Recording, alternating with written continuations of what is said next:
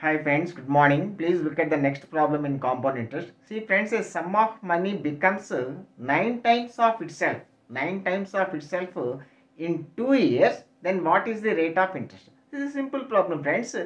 See, becoming 9 times in 2 years means it can be understood that the amount is tripled.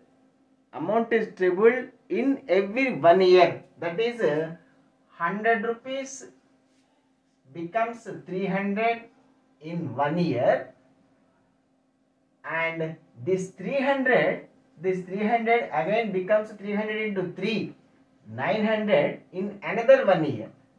That means in a span of 2 years,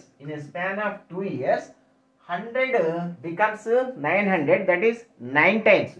See, 100 becomes 300 means the increase is 200%. The increase is 200%. So, rate of interest R is equal to 200% friends. 200% friends. Okay friends, thank you.